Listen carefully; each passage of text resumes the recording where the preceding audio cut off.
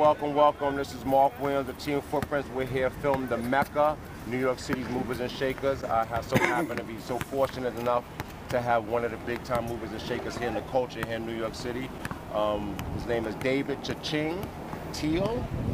Give us a little bit of background on who you are and welcome to our show here, the podcast.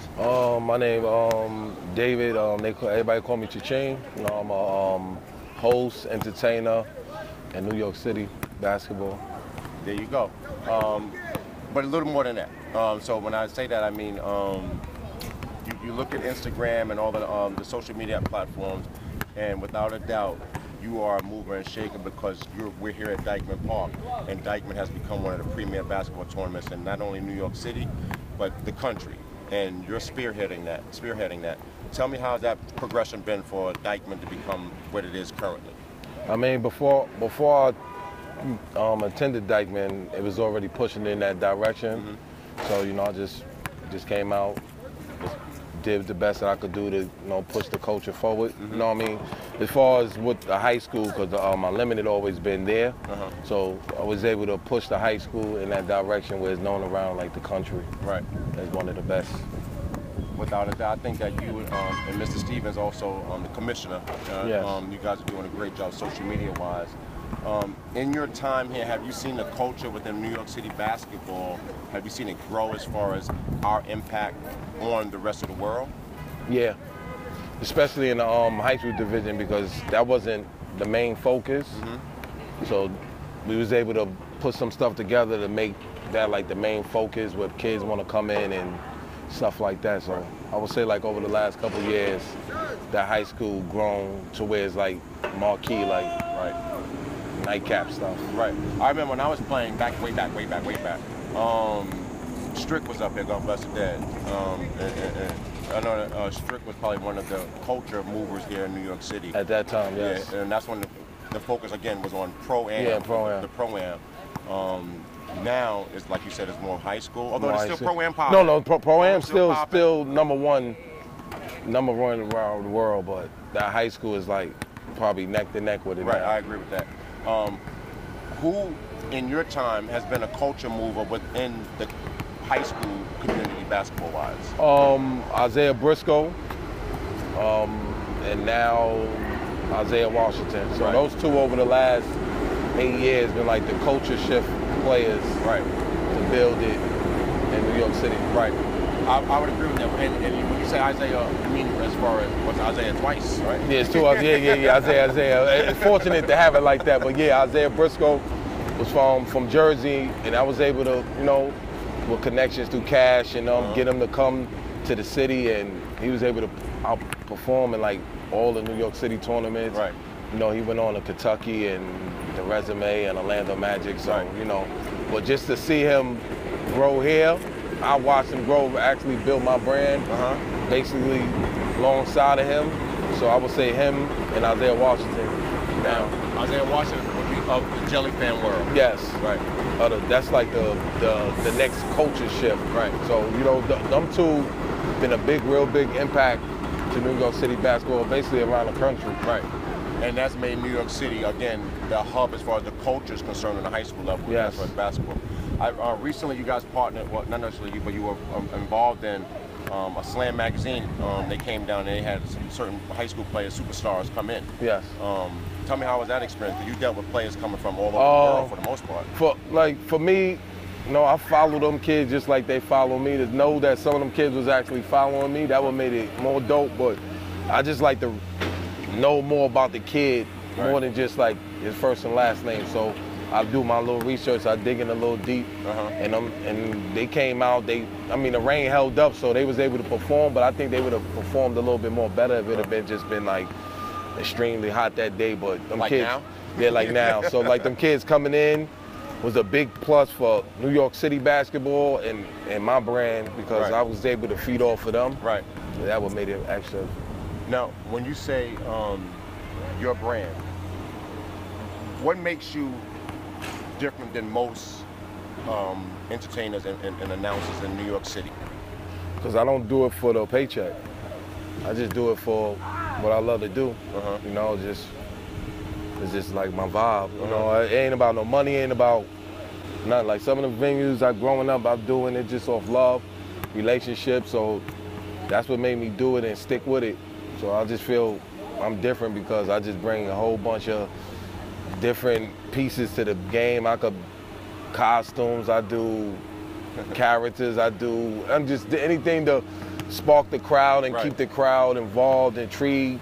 That's what I do to just, and it's nothing rehearsed, it's just freelance how I'm feeling today. I appreciate that. That's actually pretty dope. So let me ask you this question. When you're out here playing or doing your job and you're motivating the young men, and also you do some women come by here also, yes. Right? When you're motivating them, they get amped up to be here in Dyckman with you or whatever park you're at. What park do you go to or tournament that you go to that gets you like?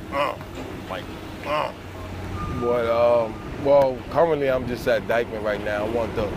I want to decrease the moving around. Right. But I toured some of the tournaments, different tournaments in the city, Watson, Tri-State. You know, I work with some of them, the commissioners over there. So it's like family, but Dyckman is like, this is it. It's like home as now. So, you know, I'm just happy to be part of Dyckman, what they doing. Right. And just to put my brand alongside what they've been doing for 29 years is great for me. But if you were to do the guard, you turn it out, 19,000? I turned the garden out if it had 200 people in there like the Met Stadium, but yeah, word. Nah, just it ain't about the venue, it ain't about the crowd, it's about just going out, just gotta perform. Right. Whether it's 10,000, 200, 50. So I've been in we used to do like high school here on Sunday nights, 50 people, but the 50 don't move. So, you know, it grown, it got bigger, and then we started heading into the week with the pros. So that's what made it real elite, and we raised the bar that way. So that's what made it more dope. Now, being that you toured around a little bit, would you say that New York City as a whole, culture-wise, is still the Mecca as far as basketball is concerned? Yes, now. I mean, over probably about the last 10 years, but the last 5 for sure, we definitely back. I know the previous 5 was like up and down because it's more the traveling world and the big All-Americans, but now we starting to get those type of studs here. Most of the studs live here now. Right. So that's what make the culture better, and then with some of the kids coming along and just pushing it further, that's what made it like we here. Where do you see your brand moving on to? Next level for you guys? My brand, I really don't like to set like a mark on what it. I just go with the flow, but I do want to do some arena stuff. You know, I just wait. My number get called. I just don't push for it. If I don't get it, I just stay in the lab and work on what I need to work on.